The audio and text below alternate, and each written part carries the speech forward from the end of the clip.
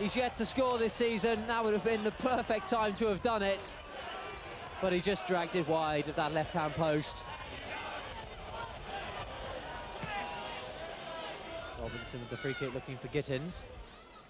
Gittins won it. Directs it to McFarlane. And they just slipped on shooting. Andy McFarlane. It was always at a difficult height for the big man. He just spooned it over.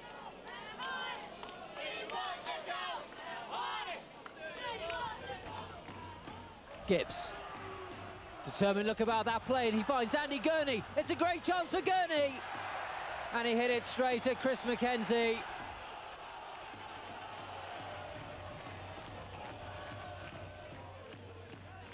Now Gurney to McCall.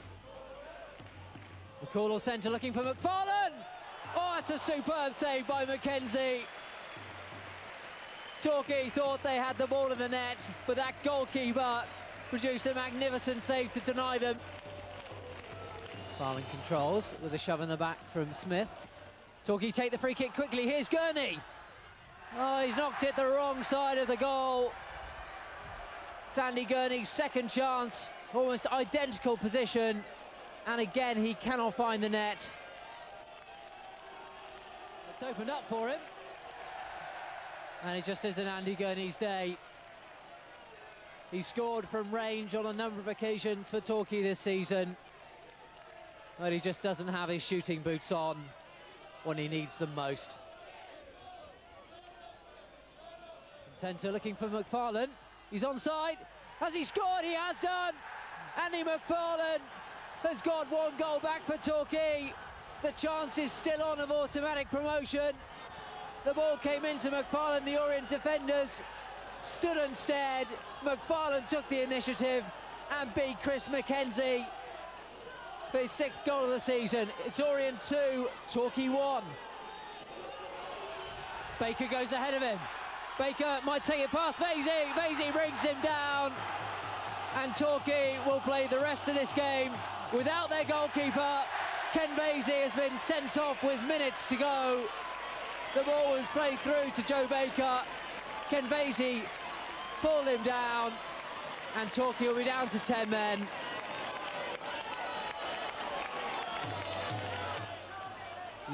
Martin Ling looks lined up for this one. He fires it. That's an excellent save from Andy Gurney. The goalkeeper has been sent off, replaced by the fullback, and you wouldn't have been able to tell the difference with that save. Every player is in the Orient half as Gibbs delivers the corner, looking for Watson. It's hit the post. Clayton's there, and away by Warren. Now Gibbs to Robinson. It's still there. Will they force it in? The referee, how is he going to decide what to give here?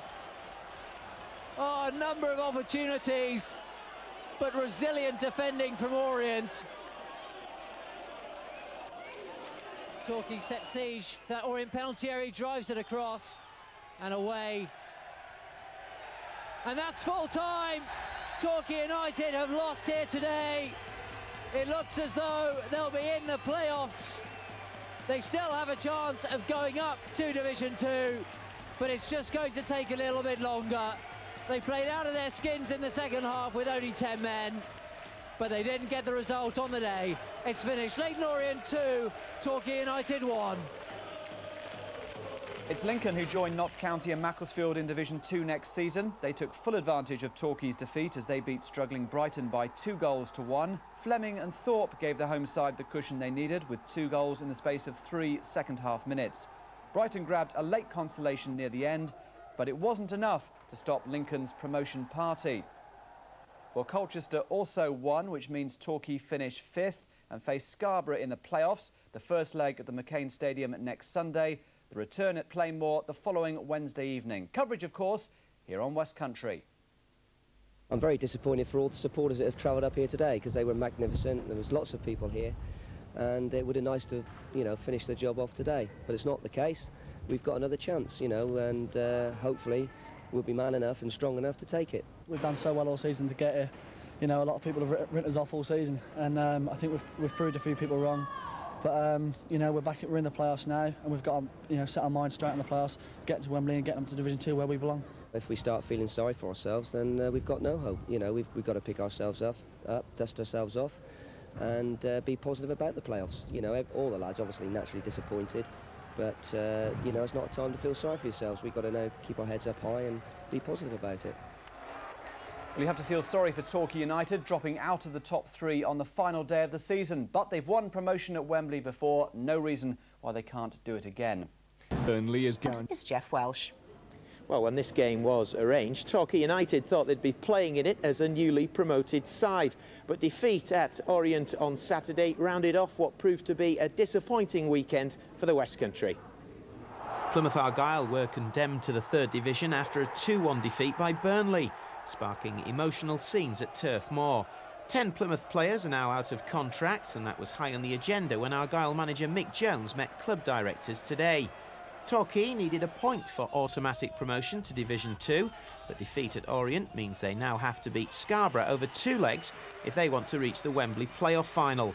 Exeter's league campaign also ended on a losing note. They went down 3-1 at home to Macclesfield. Well, I'm now joined by the Torquay head coach, Kevin Hodges. Kevin, with the playoffs coming up at the weekend, I guess this match is really the last thing you wanted. No, not really. It's an opportunity to give some of the players that haven't played for a couple of weeks a game, and more importantly, some of our youngsters, because it's a big time for some of them, decision time, and it's an ideal game for us to involve them in.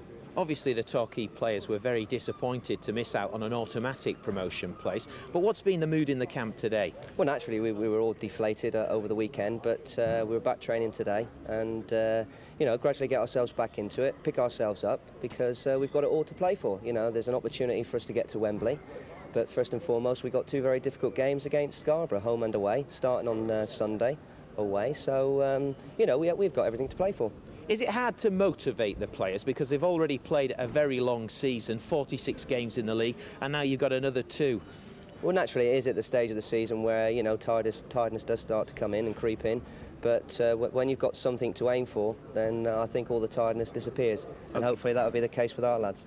OK, Kevin, well, best of luck for the playoffs. Thank you. I better not say best of luck for tonight, otherwise we'll be getting letters from Exeter City supporters. Well, that's it from here at Playmore. Kick-off is at 7:30. Thanks, Jeff. Exeter Rugby Club suffered a major... in the first leg of the playoffs. That's because they're going to have to do it the hard way after they came so agonisingly close to automatic promotion at the weekend. The nightmare at Leyton Orient started early when John Gittins conceded a penalty and Dean Smith converted. The draw needed for promotion seemed further away when Craig Maskell fired a second. The Gulls fought back and Andy McFarland gave them hope, but instead it's the playoffs which beckon. Before that, though, tonight's opponents are Exeter in the Devon Bowl final. The Grecians ended their season on Saturday with a 3-1 defeat by promoted Macclesfield. Yes, Exeter City here this evening. We'll talk about that match briefly in a moment, but first it's the playoffs, of course, that occupy the Gulls fans' minds. Gary Clayton, Torquay midfielders, here with me. Gary, you've never played at Wembley, you've come so close, but you really didn't want to go there this time, did you? No, we wanted to get a point up at Orient, but like they says, it weren't to be, so we just got to do it hard way and go to Scarborough. There's been some people saying you blew it on Saturday. Is that the way you saw it? Well, we gave 2 early goals, well, one at 5th minute, weren't it, and one at 20th, so it were always hard coming back. But at the end of the day, we hit post it last minute. If that had gone in, we were up, so really it weren't our day. Because at the end of the day, it was just 1 goal keeps the difference between you and Division 3 and Division 2, isn't it? Well, that's it, but what is it? I think we've only won 1 in his last 8 games, so it were here for us. It were up to us, and like, at the end of the day, we didn't do it. Question is now, can you pick yourselves up and get through the playoffs? It's going to be 3 tough games if you are going to go up. Well, it's going to be hard. We've played at Scarborough in January and they beat us 4-1, but we didn't play bad that night. So we're all, you know, we're on a downer at the moment today in training, but like you say, we've just got to pick ourselves up now and just, when is it, Sunday, innit? Look forward to Sunday. You've had a bit of experience in the playoffs, been on the sidelines with Plymouth Argyle just 2 years ago as well. Can you pass on some of that experience to the younger players here? Well, they always say experience counts, but if we get to Wembley out like that, I've never played there. I've always been injured and cup-tied there, so I think I'll be as nervous as anybody. Just hope we can get there, and of course it's the Devon Professional Bowl here this evening. Exeter City the visitors, 7:30 the kick-off, and a good game in action. But from Playmore, back to the studio. Thank you, Hamish. 1-0 in the final of the Devon Bowl. Exeter came close to striking the first blow at Plainmoor. Matthew Gregg was forced to pull off a good save to deny Barry McConnell. But just as the game looked to be heading towards extra time, Torquay got the winner, Tony Beddoe making no mistake from close range. The Exeter team, though, were clearly unhappy with the goal and continued to complain after the final whistle. They were upset because they felt the ball had gone out of play when it was crossed by Steve Tilley in the lead-up to Tony Beddoe's goal. And let's get straight off to the McCain Stadium, where Torquay United have been playing Scarborough in the 3rd Division playoff semi-final first leg. The Gulls looking for a good result to take back to Plainmoor next Wednesday. And watching the action for us, Seth Conway.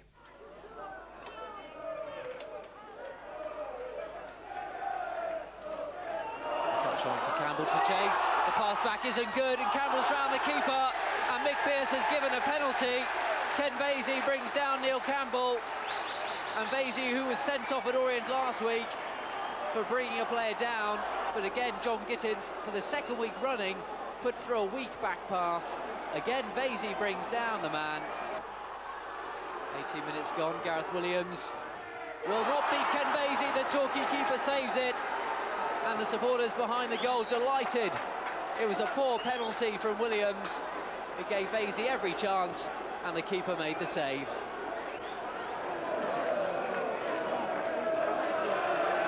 Clayton forward. Ronnie Jack has got some pace, and he's behind the defence now. He'll have to go alone, and he's done it superbly. Rodney Jack, with just 23 minutes gone, has given Torquay the lead. No wonder Gibbs and McFarlane go to him, because Jack had to do it all by himself.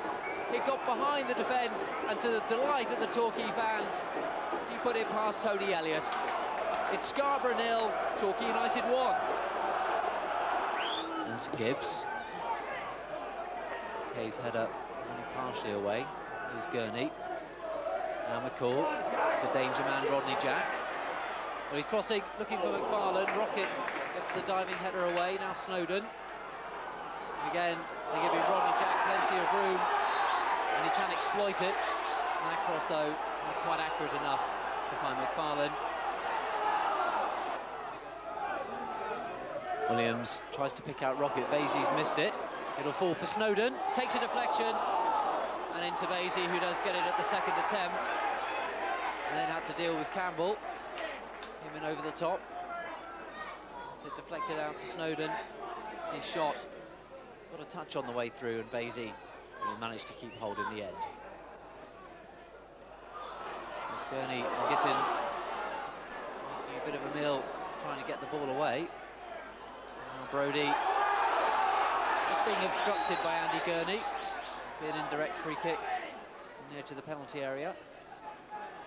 Just 5 minutes to go to half-time as Brodie's free kick comes in. It's a poor effort. Get another chance of swinging the ball in with Williams, but he gives it away to Worrell. A real comedy of errors, but Williams has got it again. It's tempting for Vasey. He didn't make it. Jason Rocket did, though, and he brings Scarborough back on level terms. The goalkeeper thought the ball was his, but he couldn't get there. Jason Rocket, though, the central defender, did, and it's now Scarborough 1, Torquay United 1. Gittins, Watson and Robinson all up for this corner. It's coming towards Alex Watson. A commanding header, and John Gittins gets the final touch to put Torquay 2-1 in front. It's their 2nd away goal, and it might be crucial as we go into the 2nd leg on Wednesday. Watson made the towering header, and it came off Gittins' midriff and beat Elliott. Scarborough 1, Torquay 2. Long throw looking towards Rocket, almost comes to Steve Brodie. It wasn't far away from that, the Scarborough centre forward. They were just agonisingly close to him. And Andy McFarlane setting off on a real charge. It's a great run from McFarlane and brought to an end by Tony Elliott. Well, Andy McFarlane does like to get the ball and run. On this occasion, just overran it slightly, gave the goalkeeper enough of an opportunity.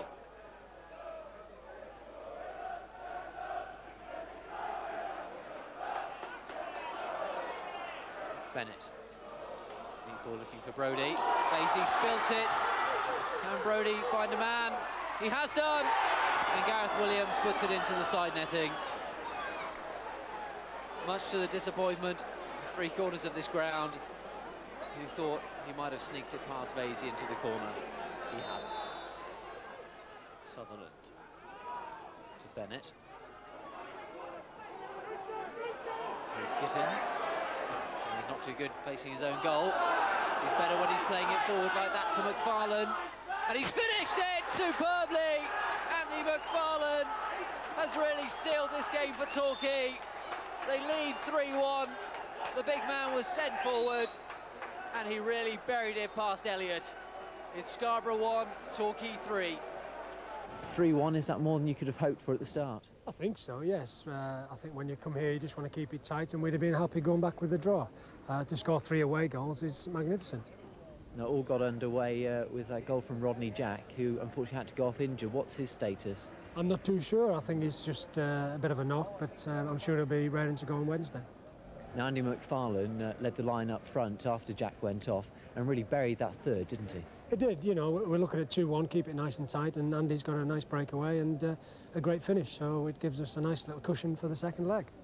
You say it's given them a cushion, but just how tough do you think Scarborough will be now you've seen them here for that second leg? I think it will be tough. I mean, we saw today, you know, we had a few narrow escapes and they missed a penalty, so it wasn't all our game. So, yeah, they'll be going all out for it. They've got nothing to lose and they'll come and attack us. It's a one-off purely, but I think we can do it. How did you see that penalty when it was given? I thought the lads dived over Kenny's hands, and I was very surprised when the referee, certainly as experienced as Mr. Pearce, gave it. So unfortunately the lads missed it. Unfortunately for us, he's missed it, and we were allowed back in the game. And there were also a couple of claims for Torquay, Paul Gibbs in the first half, and then Rodney Jack in the second half when he went down. Yeah, I think the referee's had a look at it, and he's then decided he's not going to give any more penalties after the first one caused a few ructions. But we're just delighted to have scored 3 and coming back to play more with a nice lead. And particularly for your supporters who've made the long journey, they're in good voice, weren't they? That's right. After the disappointment of the Leyton Orient game, it was good to see so many of them up here. So we just hope to finish it off at Plymouth on Wednesday with a nice crowd, a great atmosphere, and then we can maybe go to Wembley and give them a nice day out. A great day for Torquay, firm favourites now for Wembley. The other third division semi-final is nicely poised. Barnet 1-0 winners today against Mark. Good evening. Yes, games don't come much bigger than this for Torquay United. After Sunday's magnificent 3-1 first leg victory at Scarborough, a near-capacity crowd is expected here tonight. And most United fans will be anticipating their second trip to Wembley in just 7 years. Torquay know what it's like to win at Wembley. On a memorable May night in 1991, they beat Blackpool in a dramatic penalty shootout. And they go into tonight's game as firm favourites for a return to the venue of legends on Friday week after demolishing Scarborough in the away leg of their semi-final. The disappointment of missing out on promotion in the final game of the regular season was put firmly behind them as they coasted to a comfortable victory at the McCain Stadium. One of the heroes of that game, goalkeeper Ken Vasey, will have mixed feelings if the side do get to Wembley. He'll be forced to miss the match against Barnet or Colchester through suspension. Well, with me here at Playmore is Torquay United's head coach, Kevin Hodges.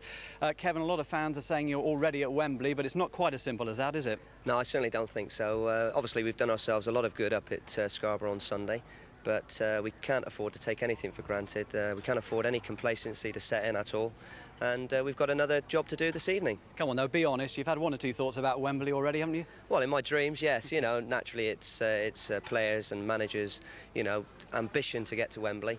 And, you know, obviously we put ourselves in a very good position, but an awful lot of football still to be played. Now, we saw Tiverton at Wembley last week. A great day for them, a great day for the town. What would it mean for Torquay to get back to the Twin Towers again? Well, to be fair, you know, over the last few years, the supporters haven't had a lot to cheer about. And I feel the players this year have worked extremely hard to have got where they have and have brought a little bit of pride back to the place. And, you know, there'd be no better ending to go to Wembley. And we've got everything to play for this evening. All the incentives are there. And I just hope that we can complete the job. It is going to be a great night for Torquay. I gather the Scarborough manager's already tried to psych you out a bit tonight. Yes, to be fair, they've got nothing to lose this evening, and as I say, there's still a lot to play for. If they get an early goal, then they'll be back in the tie. But if we was to get the early goal, then hopefully that would cause problems for them. And you know, we've got to go out there and perform well, be solid, be well organised, and not give anything away early on. And good news that Rodney Jack is fit and unchanged side for Torquay, and good luck for tonight, and let's hope you're leading out Torquay at Wembley in, what is it, 9 days' time? I certainly hope so. Well, a great night in prospect for Torquay United. Don't forget, we've got extended highlights for you in a soccer special at 11:45 tonight. Well, now on to cricket, day one of Somerset's County Championship match against Middlesex at Law. The finances of it, I think you would have got something like £5,000 prize money if you'd gone up automatically. Looking at this tonight and going up through the playoffs, it's going to be worth a few more pounds than that, isn't it? Oh yeah, it's nice, but it's a bigger headache. I mean, if we'd have gone straight up, we'd have been all finished now and all enjoying ourselves. And today it's been hectic. The phone been going and everybody else. And as I say, tonight you can see we're going to have a bumper crowd. I think we'll beat all times now. We'll get over the 6, I think.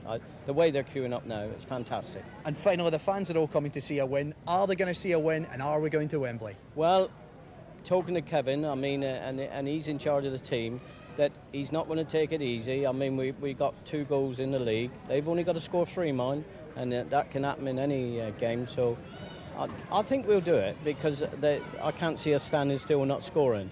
But it'll be a good game and a tight game. We'll keep our fingers crossed. Yeah. Mervyn, Benny, thank you very much. If you are going to come to Playmore, you've got just under an hour. The kick-off is 7:45. If you're not, you'll get live coverage on BBC Radio Devon, and the programme starts immediately after Spotlight at 7 o'clock. As you say, fingers.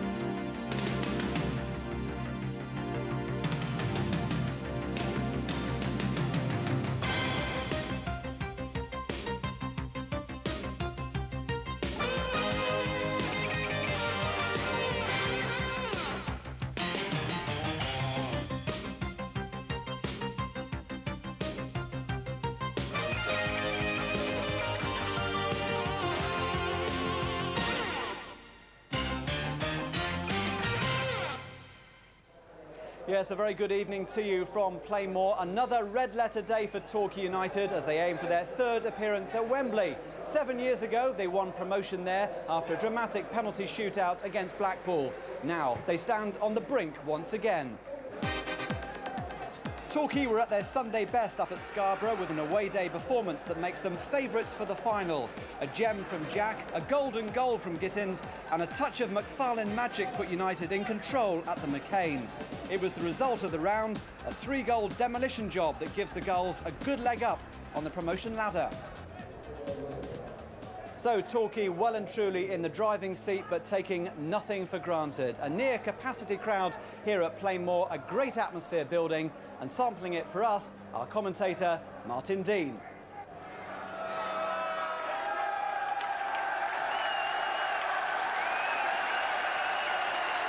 Well, a tremendous welcome, as you might expect, for these two teams who have, in fact, much in common in terms of the progress they've made in recent seasons.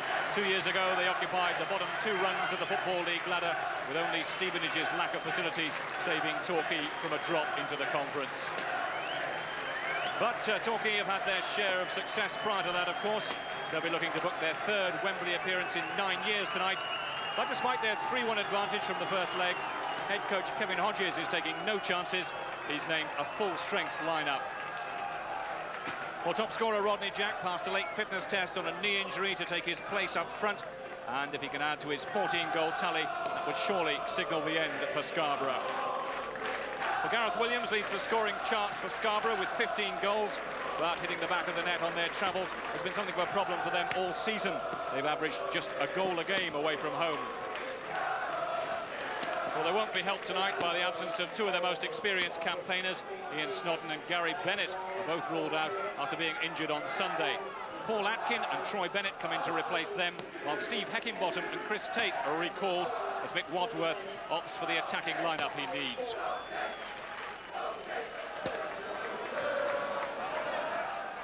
Well, tonight's referee is Bob Harris from Oxfordshire, just checking with his officials before getting what promises to be quite a game underway.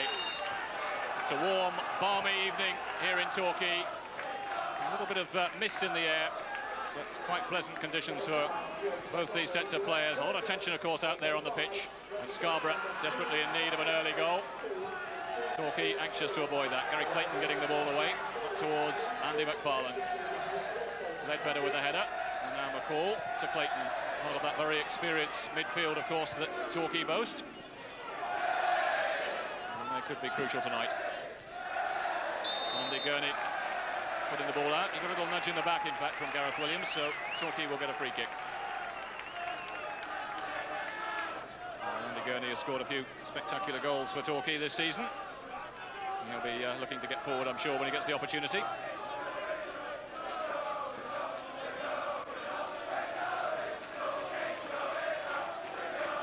Another man who knows his way to goal. John Gittings, of course, getting one of the three on Sunday.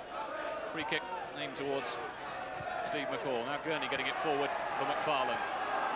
Troy Bennett making the challenge.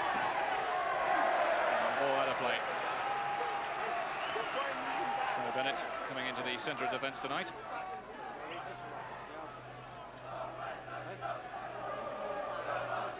This is Gurney giving Rodney Jack a first touch. Jack turning well. And in the end tangling with Gareth Williams. Just a little bit of a dust up between them. And that's not like Rodney, is it? All sorts of things happening here. Andy McFarlane being pushed away.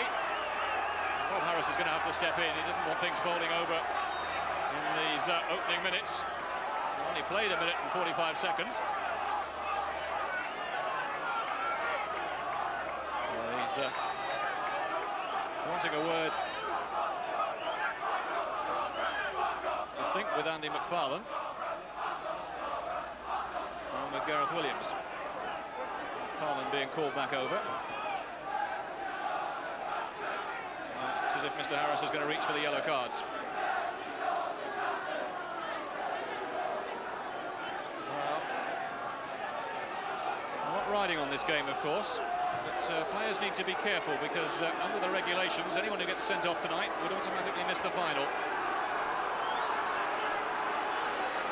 So Andy McFarlane and Gareth Williams are going to have to watch their step from now on. Tony Elliott taking the free kick. Coming off Jason Rocket. Torquay will get the throw.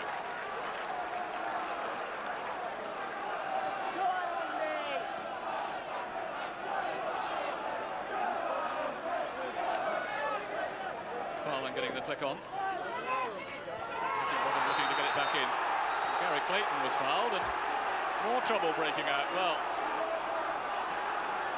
this is all getting a little bit out of hand, really, in these opening stages. And Mr. Harris now wanting a word with Neil Campbell. I think Campbell definitely the culprit on that occasion. We've had just over 3 minutes, and Mr. Harris has booked a player a minute so far. He maintains that sort of progress. It could be an interesting second half.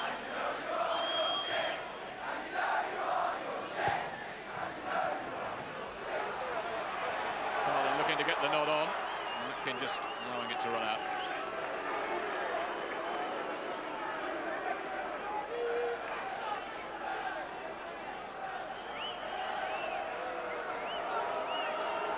Tense on the pitch, it's tense there as well.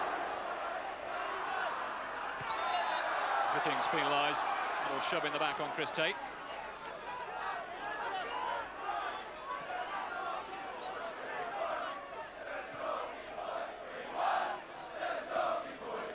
Bennett with the free kick. It's headed away by Watson. Heckingbottom looking to drive the ball in. And now Worrell curling it forward, but Torquay defending well in numbers at the moment. They need to concentrate. Jeremy Robinson putting it out for the throw.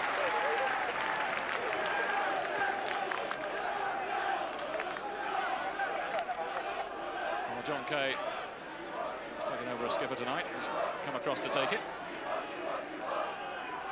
Going short for Brodie. And now Kay again. Brodie looking to curl the cross in. Charge down though. Now Ledbetter. Now a chance for Rodney Jack to get away. It's got away from his man. Has he taken it too far in front of him? He's gone past the keeper. Can he finish? Yes, he can! And Rodney Jack surely puts Torquay on their way to Wembley. Well, that was just the start that Torquay United wanted. Just a little over 5 minutes on the clock. And Rodney Jack puts them 1 up on the night. 4-1 up on aggregate. Well, it was that slip by Troy Bennett that let him in. And Jack kept his nerve, kept his calm. He went round Elliott. Looked to have pushed it a little too wide, but slotting it in very calmly indeed. So, a tremendous start for Torquay United. Rodney Jack, whose fitness was in doubt, of course, right up until the start. Delivering the goods.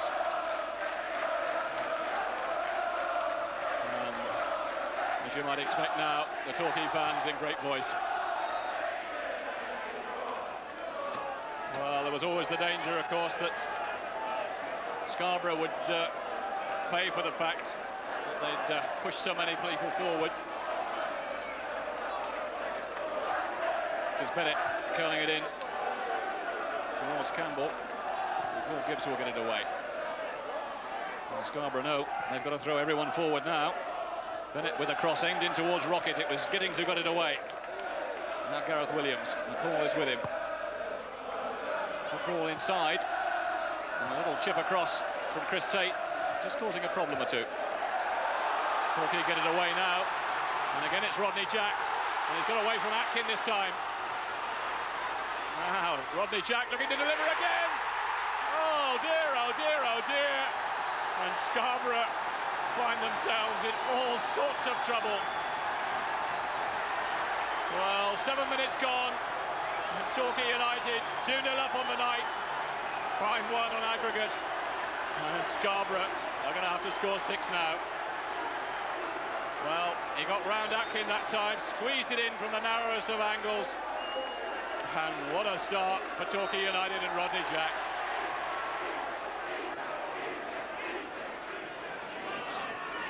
Kevin Hodges doesn't look that happy. He ought to be pretty pleased by now, didn't he? He's signalling that he's going to be a little more satisfied if they get a third. Well, I think that's just being greedy, Kevin. Okay, then with the throw and the return from Ben Worrell.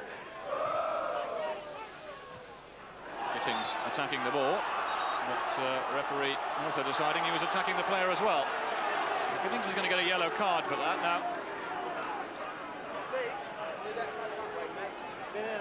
I think John Gittings complaining with some justification, really. It did seem to me as if he was lunging for the ball. He certainly caught the man, no doubt about that, but whether there was any real intent in that. He is going for it. Well, I wonder whether that was a mistimed challenge. Mr. Harris doesn't think so. Warning everyone to cool it. He's going to have a word with his assistant now, in fact. We might see more cards being brandished. Well, he now wants to have a word with Jamie Robinson, who's going to get a yellow card. Well, they're coming out like confetti, aren't they?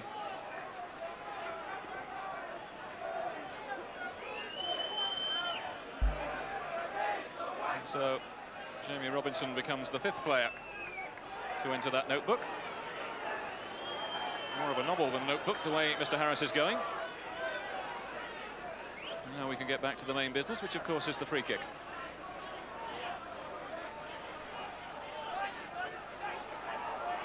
Harris wanting to reposition the wall now. Well, it is all getting a little bit fussy, really. Now Williams and Brodie poised. It'll be Brodie to take it, curling it in. Oh, good save. Well, Ken Vasey stretching to tip that one over. Getting a little pat, a little smile from Ken Vasey. Knows he's done well there. Little feint from Williams. Brodie curling it over. Good save from Vasey. Robinson getting it forward. Good, powerful header. And now Ledbetter. Headed away by Rocket. Ledbetter charging down Kay's attempted clearance. And now Jack showing some nice skills. Well, he's toying with them a bit, isn't he? This is Steve McCall, played down the line for Andy McFarlane. McFarlane getting a nudge.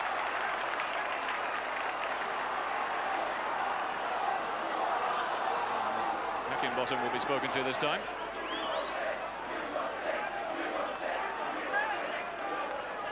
The Torquay fans chanting, "We want 6." And Paul Gibbs has come across to take the free kick. Curl it in with that left foot of his. Pumped in towards Gittings on the far post. Good catch though from Elliott, who wants to get it away quickly. In towards Campbell. Who backs into Robinson, or does him? Well, Robinson is the man penalised. I did feel as if that might have been 6 of one and half a dozen of the other.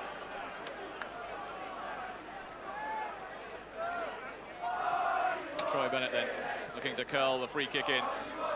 And there's a gone in this time. Well, I suppose there was a certain inevitability about the goal from Scarborough. Bennett curling the free kick in. And it was Jason Rocket who got up for the header to put it past Ken Vasey. Rocket getting his 4th goal of the season. Pulling one back for Scarborough. But of course, Torquay still leading 2-1 on the night, 5-2 on aggregate. It will give Scarborough a little bit of hope. Long throw from Gibbs. McFarlane. At the fall for McCall. Gurney is outside him. And Gary Clayton. McCall forward for Rodney Jack. Little flick on intended for McFarlane. And Atkin gets it away. Well, Atkin, picture of concentration. He needs to be. He knows that his mistake not to put his side in trouble. Well, Rodney Jack was caught again. We're going to see another yellow card and a red one this time. Well, Gareth Williams goes for a second bookable offence. Well, his game ends early, and Scarborough's task made all the more difficult. But it really was a bad lunge on Rodney Jack. I think he can't really argue with the second yellow card. And of course, he now has his marching orders.